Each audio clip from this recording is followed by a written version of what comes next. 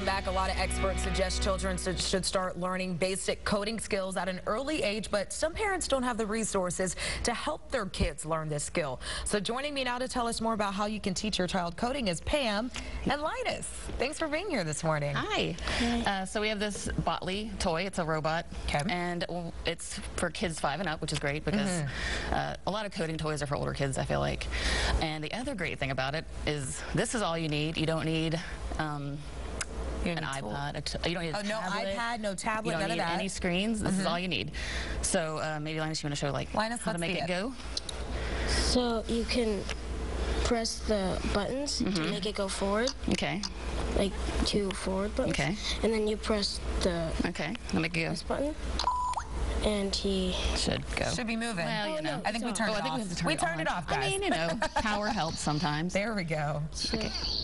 Oh, and he makes cute noises. So while this is happening, Pam, tell us about the importance of coding and why kids should start at an early age. Whoa, yeah, he goes. Well, I mean, the earlier they learn, the earlier they can grasp the skills that are needed, and a lot of parents just don't have the resources to help kids learn how to code. I mean, and this is a really simple way for kids to get started. He's 10, and he still thought it was really fun as obstacle courses, and anything that makes it more fun to learn, you know, is going to make it more interesting for them. And I mean, goodness, the future is coding is a vital skill for kids. Now, when you talk about coding, what exactly do you mean by that? Just kind of give us a quick detail. The coding would be like giving the robot a series of instructions, and then having it follow the instructions, and it can do like loops. And this is how all programs are, the basics of programming is, basic instructions and loops. And when they can get get 2 forward and 1 right, they can program the next Google. And this is all this is all programmed by, like you said, this particular one, Botley's ages 5 and up and still talking to us. Yeah, it's very cute. And Linus, really quickly, how did this make you really interested in more like science and technology and coding?